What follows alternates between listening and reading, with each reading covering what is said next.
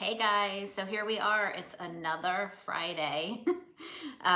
This is the 7th coaching call in the series, my free coaching Fridays. So I hope you guys are enjoying it. I wanted to start off with two things. First, happy Mother's Day weekend.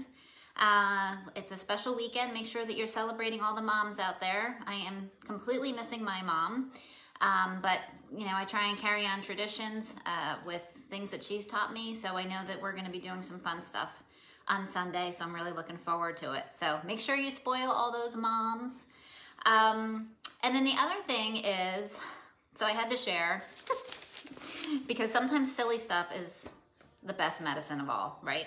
So best medicine, I come home, I was out for a walk or something yesterday and I went to go back to my desk.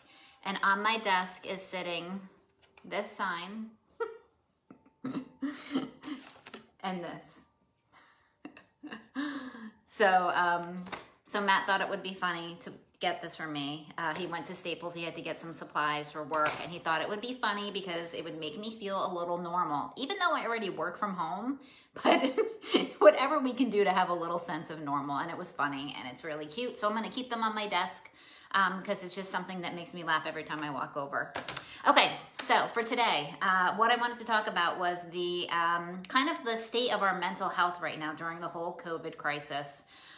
It's just really important to cover. Ooh, we have a Kristen today. Thanks for watching. And it's just really important to talk about our mental health because we're all going through this, every single one of us. Love you too. And we just have to kind of address it. We need to be communicating and talking to loved ones. I've been seeing just some really down posts on social media, and it's hard for people, you know, whether they have mental health issues that they're struggling with prior to this happening, or even, you know, this whole crisis has turned into some issues for them. So I just thought that we could, you know, hash out some things on the list. I have lots of notes today.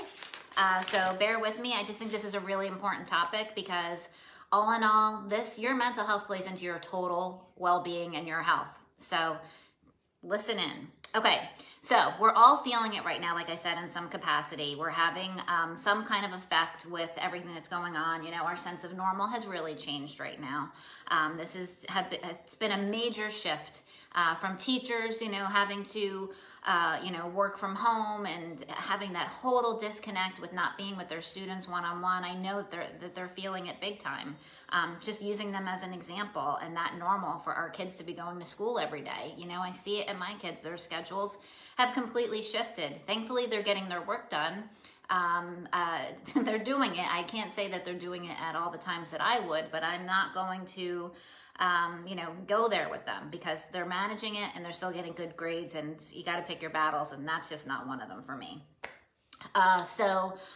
With that, I will say that, you know, we have drastically changed a lot of different things with how we're doing things. We're going out to the store. Okay, so me, big baby, I still have not gone to the grocery store. Matt goes every time. I did finally go to the dollar store because I needed to get Mother's Day cards, and I like to send out Mother's Day cards to all the aunts and on both sides of my family every year. Just a tradition that I started, and I'm like, I have to go get the cards. So I had to walk in the store, obviously like all of you, I just haven't done it yet. I had to put my mask on and it was very uncomfortable, and it's just part of what we have to do right now. And it's just so different. So it's just making that adjustment. I may be trying to hit the grocery store today. I'm building my way up slowly because there's just certain things I have to get at this point that Matt can't find. And I'm super picky. Okay. Anyways, the social isolation, you know, that has been very difficult. Social media helps, you know, and just having that contact by phone and having meaningful conversations is huge. But just we are being affected by that, not being in person with our friends, our family, our loved ones that we like to check in on a regular basis. That poses a big problem. And then just the financial crisis, my goodness. I mean, so many that I know are either furloughed, they've lost their jobs. You know, a lot of people are just unemployed right now, and it's hard to find that way of forming a schedule that you could stick to kind of keep you motivated and on, you know, on pace with a day, with a schedule. It's challenging, to say the least. And then, you know, just businesses closing and just hearing all of that. The other thing that, you know, a lot of people are, you know, building up a lot of anxiety and stress over is just the fact that they're scared to get sick. They're scared that their loved ones are going to get sick. You know, what if, you know, people, we channel all these things in our mind of what if I'm out and I go to the store and I get exposed, I bring it home, I get my loved one sick. It's just all that anxiety, it builds up. You know, and it's all ramping up right now, especially for those that have mental health issues. You know, it's very much intensified. So, I mean, why am I talking about it? Because, you know, stress and anxiety, like I had said in the beginning, it does impact your mental health. The stress and anxiety impacts your overall health. So it's hugely important that we do this. You know, with my health coaching that I do a lot of food, I do a lot of like exercise, movement, and all that. But we do touch on like life coaching and mental health coaching of just doing certain basic things like just decluttering to help you focus and get things done, and doing self-care and things like that. It's hugely important. So that's all kind of like, I want to say, the bad part of everything. So I want to just talk a little bit about, I know we are a little crazy anyway. The bad part, you know, we're going to turn lemons into lemonade a little bit, and how we're going to move forward to kind of combat the anxiety and the stress and everything else that we're incurring on a daily basis. And these are things that I've highlighted throughout all the sessions that I've done so far. It's a repeat, but I find that if you repeat something enough, it sinks in. So nothing wrong with repeating. Because a lot of this really does correlate to your mental health and your physical whole body health. So I did a session on sleep, and you can find that one on my site. I will post all that after this. I have all the sessions there that you can watch at any time at your leisure on a Friday night. You can tune into my YouTube channel and have a good time. So sleep is so important, right? So we're supposed to be getting 7 to 8 hours of sleep, they're saying, and sticking to a schedule helps, and having a circadian rhythm built up that you are, you know, consistently sticking with as much as you can, as best as you can every day. The one thing, are any of you experiencing crazy, vivid dreams? Because I know we are, and like every morning we come downstairs and we're all talking about our crazy dreams that we had. It's nuts. I mean, and it's so vivid and real that you so feel like it's happening. And when you wake up, it's like a shock almost that that it was a dream. But this is something that's happening worldwide, not just nationwide, worldwide. People are having more vivid dreams because we're sleeping more, and we're actually getting to that REM level more with our sleep. And when you have that REM sleep, you're having more detailed, vivid dreams. So it's pretty interesting. I would say Google it, because I started looking into it and I was like, oh my gosh, I could do a whole session just on the dreams. I'm really fascinated by them. They say too that it's, you know, you're pulling in the anxieties of what you're going through with all of the crisis. And it's coming out in our dreams. And I'll share, I mean, 2 of the dreams I've had have been anxiety dreams about my kids. Just that, you know, they went somewhere, I didn't know where they went, and there was no way for me to communicate with them. I had my cell phone to contact them, and then all of a sudden my cell phone turned into a calculator, because this is what happens in dreams, right? So I'm like, how am I going to call them on a calculator? I know. Anyway, I will move on. So, the next thing is regular movement. This helps so much with anxiety and stress, as I have talked about. You know, this is right now and so important on many, many levels for our mental health, yes, for our physical health, for fighting the whole COVID-19 virus, and getting that cardio workout in every day, at least 30 minutes, will help you tremendously fight off, you know, any kind of, you know, horrible effects from the COVID-19. So you just want to make sure that you're getting exercise in. It helps on so many levels. Why not do it? We all feel great when we're done with it. So we just have to tune into that after feeling and knowing how we're going to feel when we're done. The next thing is eating healthy, which I can go on and on about this. This is hugely important to me, and I have been staying on point with this. Of course, not perfectly, but for the most part, I try to eat 80 to 90% very healthy foods, you know, nutrient dense. It's hugely important. Getting just your whole foods, your fruits, your veggies, your leafy greens. Limiting sugar because it's inflammatory. So if you're gonna have anything sweet, try and keep it to fruits or natural sweeteners like honey, maple syrup, maybe even like coconut sugar instead of regular cane sugar. And then the other thing, and I have found this with anxiety for me, caffeine. And I love my coffee, and I have my coffee in the morning, and I will have one in the afternoon. But one morning it was like a dreary day, and I was like, oh my gosh, I was dragging. The fatigue was just out of this world with the MS, and I'm like, dude, I gotta get another cup of coffee. Well, I did it, and then I was paying the price the rest of the day. My anxiety was so ramped up all day, I just couldn't control it, and it's the worst feeling. Anxiety is the worst feeling because you just really can't control it, you know, when it comes to, you know, overstimulating yourself with caffeine or something like that. So I just say try and limit the caffeine. And I would like to get down to 1 cup a day, and eventually that's my goal. But you know, sometimes with the MS and the fatigue, it's kind of a go-to for me, and I'll do like a non-dairy creamer with it. So that is that. And then the other thing is, and I know a lot of people aren't going to want to hear this, is, oh, hey, I see Mark and Linda on here. I'm so glad you guys are here. So avoiding alcohol and tobacco, drugs, that sort of thing, it's just going to make everything worse, especially with the COVID. If you're smoking or anything like that, you don't want to be affecting your lungs any worse. This is the best time to quit. And that's all I will say.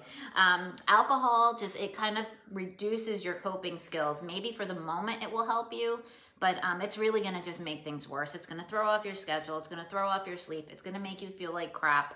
So I know people are still gonna drinking, but just limit it. Just don't be, you know, excessive with it.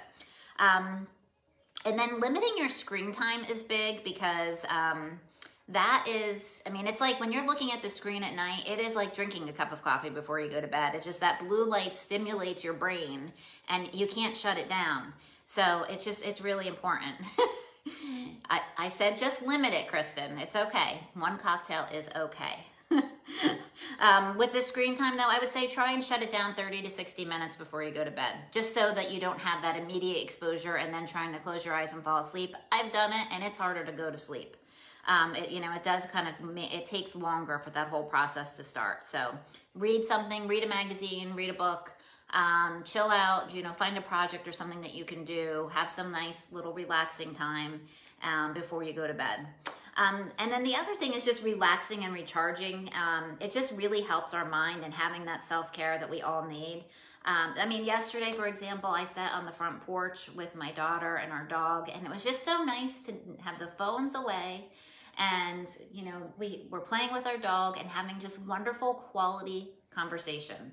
I mean, that is one thing I will say has been tremendous with this whole experience, is having conversations with my kids, and like deep conversations and things that maybe we wouldn't have talked about, you know, if we were just doing the normal thing day to day. So take advantage of that time, and it's so important. But just doing anything like deep breathing, meditation, yoga, listening to music. You can have a dance party in the kitchen. I do that sometimes. And sometimes I do it by myself because they all run out. But just whatever kind of gets you going and is kind of your self-care. But I do that when I'm cooking. And I like to listen to the music loud, and because it's my happy place and I just love it. So the other thing with reducing stress, just a couple other things I'm going to hit on is, I'm going to say it again, is keeping a routine is huge.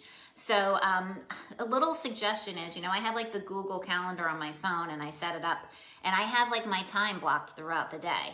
So, you know, I do my promo business stuff in the morning. I have a time block. I time block when I'm going to work out. Then I time block some stuff that I'm doing with my health coaching and Facebook, social media stuff. And then, you know, so throughout the day, I kind of time block different things, you know, when I'm going to walk the dog. And I know it might sound silly, but it's important right now that we have a schedule. And when you can have something to revert back to and help you stick with that schedule, I say, hey, by all means, go for it and do it. It will help.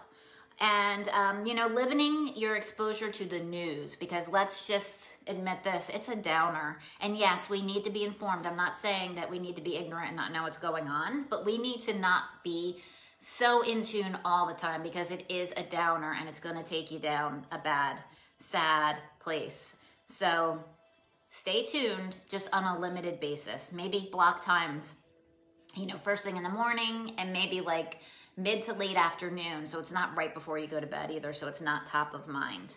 And just focusing on positive thoughts, you know, just trying to focus on things that make you happy. You know, one thing, I was talking to my brother today and we were talking about the weather, and it's been a very cold spring, which is kind of a bummer. But I'm like, you know what? The good thing is there's a light at the end of the tunnel. I know that summer is like right around the corner. I know that it's going to get warmer. We're not approaching winter. We are approaching summer. So this makes me so happy. So it's just focusing on the things that make you happy and that are positive in your life.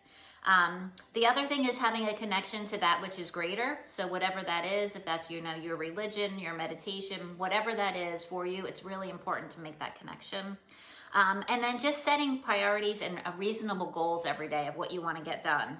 It doesn't have to be a laundry list of things. Make it 1 or 2 things that you just really want to get done in that day. And then crossing it off the list is like such a great feeling that you could do it. Mine today is getting to the store. It's going to happen.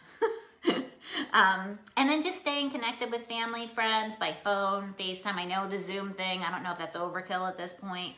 But just having engaging conversations, like I had said, is just really important. And it does help, it helps the soul so much. And just offering help to others, so important. And then the final thing that I'll just hit on is just being aware of what doesn't feel right to you. If you're going down a path that just doesn't feel right, like things are just getting worse, you need to talk to family, you need to talk to friends, you need to check in with your doctor to get, you know, evaluated.